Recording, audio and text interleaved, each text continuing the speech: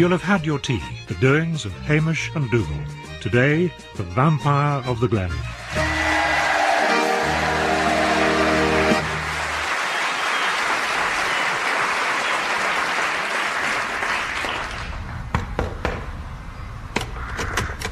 Hamish, Dougal, you'll have had your tea. Well, no. Splendid. Then you can get straight to work. You'll be digging over my allotment. And it's the very day for it. Sunny and mild with a light breeze to lift the kilt. Aye, it's a day with allotment written all over it. Lead us to it. Follow me.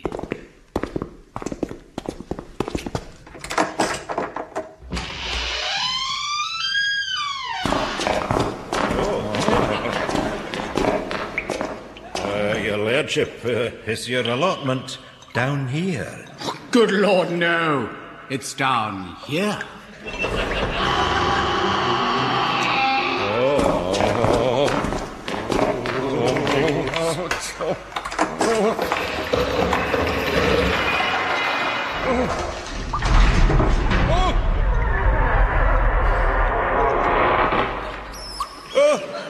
Here we are.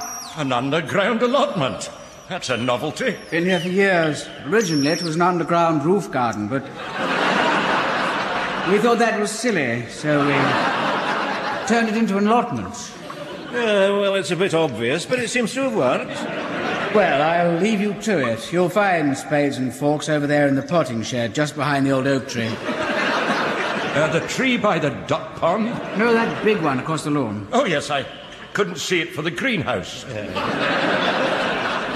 I need you to dig out a bed for my sprouts, just here, about, 6 feet deep. Big enough to take a small, oddly shaped wardrobe. Well, better get a move on. Forecast said rain. See you later. You're not going to leave us down here in the dark? No, all right. I'll leave you this flaming torch and a spare bloody battery. Goodbye.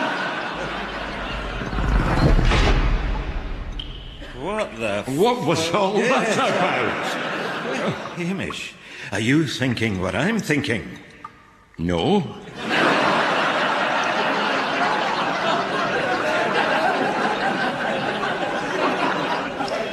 Does that coffin-shaped wardrobe remind you of anything? Oh, yes. A coffin-shaped sideboard. Exactly. Well, whatever it is, let's dig a grave-shaped hole for it and get out of here. Right, and the sooner the quicker. Aye, go on, dig. Digging. Dig away. Oh, dig for your life.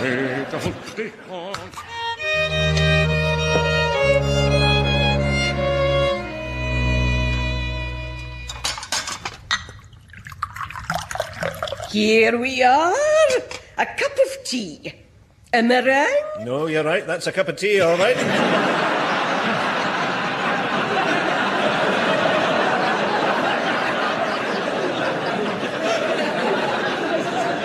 2 lumps, Mrs. Naughty. It's rude to point. Oh, sorry. Where the devil have you been, coming home covered in dust and cobwebs? We have been digging in the laird's underground allotment. Oh, I've heard tell of this. Mrs. McAllister claims he took her down there once and showed her his prize hollyhocks. She was very disappointed. She wanted to see his genitalia.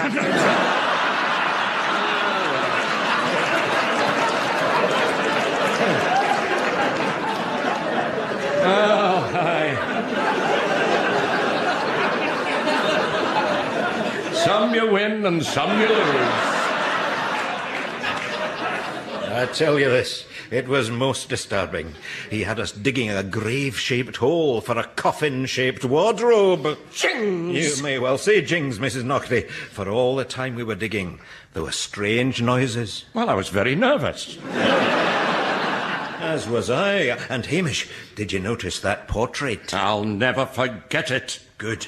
Then you can remind me what it looked like. An ancient picture of a man who was the very embodiment of evil. And the eyes, those eyes, they followed us round the room, out the door and all the way home. From your description, that can only be one man. their laird's ancient ancestor, Count Cardula the Cad. Count Cardula, the accordion player? Legend has it he was noted for his cruelty. What did he do? He played the accordion.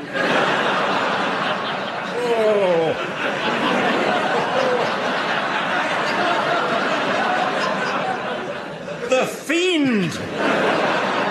And they do say he can still be heard on a winter's night when the moon is full and the tide is high and somebody puts on an accordion record. Well, heaven knows what the laird is up to. But one thing I do know, none of us will sleep tonight. Oh, not again. You and your elbows. It's Hamish. She's always grabbing the duvet. That wasn't the duvet.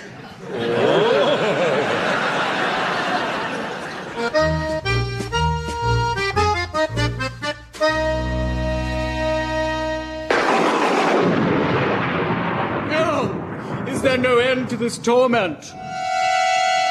No. Begone! Leave me in peace. Shall I have no rest? Will you stop hogging the duvet? Him and his elbows. Get some sleep. And that isn't the duvet, by the way. And those aren't my elbows.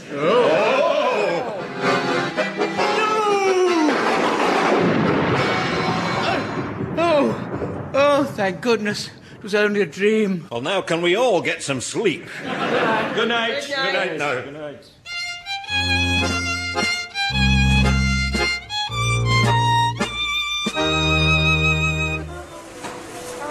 Dougal. Hamish, I didn't see you behind the cooked meat counter. That's because I'm over here.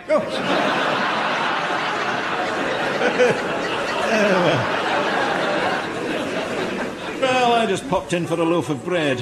Then it's your lucky day. Look, buy one, get one free. But I only need the one loaf. Well, take the free one. Oh, good thinking.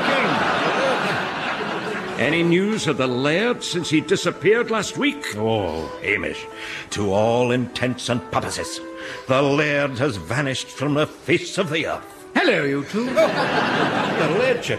This is a surprise. That's very kind of you. I'll open it later. Oh.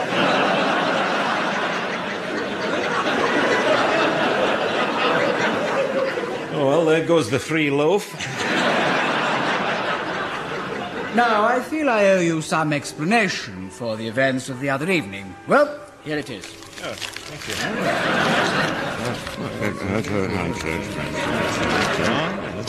PTO. P.S. Well, that all makes perfect sense. We should have realised. Everything all right now, your lairdship? Oh, yes, the shepherd was very understanding. Well, good, as long as you didn't have to grease his palm. No, he seemed to be getting on quite well without.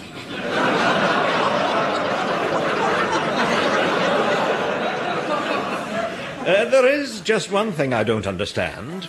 Why did you get us to bury a coffin-shaped wardrobe in your underground allotment? Whatever my reason, it had nothing at all to do with the curse that has blighted my family since the days of evil Count Cardula the Cad and the tragedy and suffering he has brought on the house of McCoist. So put all such thoughts out of your minds at once. Bad boy! I told you never to talk to strangers.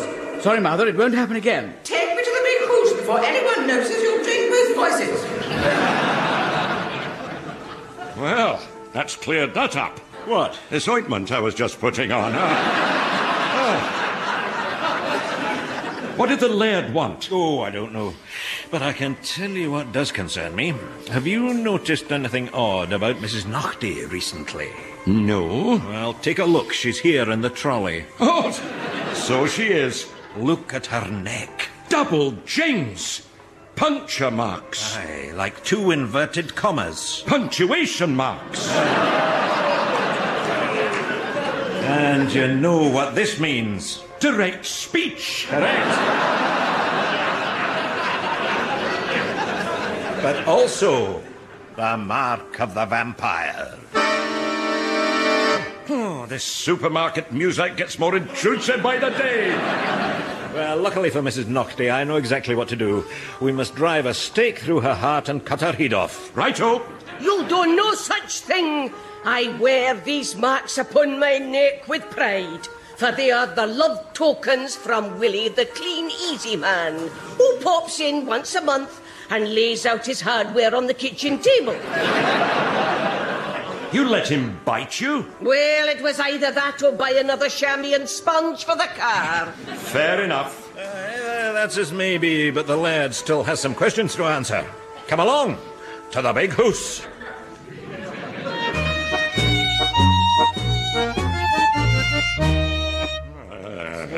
May I say what a pleasure it is to have you all here.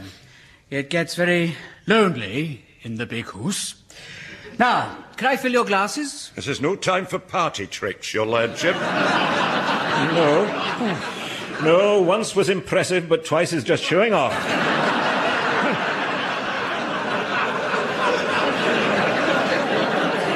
We're here to find the truth about that coffin-shaped wardrobe in your cellar. And I must warn you, I've got a pointed stick. Shall I get you a cushion? Very well, you deserve the truth. As you know, I am a dapper character and have long been proud of my coffin-shaped suits. Oh, aye. Your coffin-shaped suits are the talk of the laundrette. And I think I see where this is going. Naturally, I kept them in a specially made coffin-shaped wardrobe. I was right. However, as you may recall, 3 weeks ago last Thursday, they suddenly went out of fashion. I could never wear them in public again. Filled with shame and determined to get rid of them. Well, you know the rest. Mystery solved. I'll drink to that. Who's there? I can hear voices. Who is it? Just a few chums, Mother. Well, get rid of them, you bad boy. Dougal, the laird, he's speaking in two voices. When he's a mind to show off, there's no stopping him. Behave, Mother, or it's back to the cellar you'll go. You wouldn't dare. A boy's best friend is his mother. Hey, you're right there, Mrs. Laird. Hey, Mother Dougal, I didn't know you were here. You're all here. Mother Hamish, will you take a drag? Oh, that'd be very nice. Just the one. It's party time. Grandpa Nocty. Yeah, it's all here.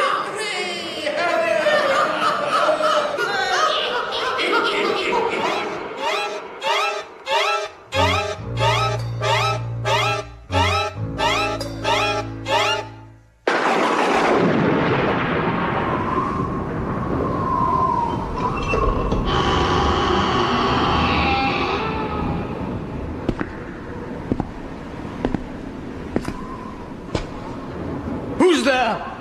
Who is it? Who comes to the big house at this time of night? Hey, get away from me! No! Not the teeth! Not the teeth! All right, I'll take another chamois and sponge for the car. Same time next month, Willie. Cheerio!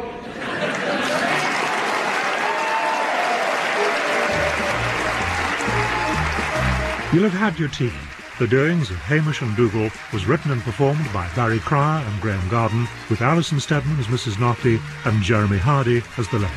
Music was arranged by John Garden and performed by Pete Rosser, Kylie Davis, Ros Stephen and Scott Hammond.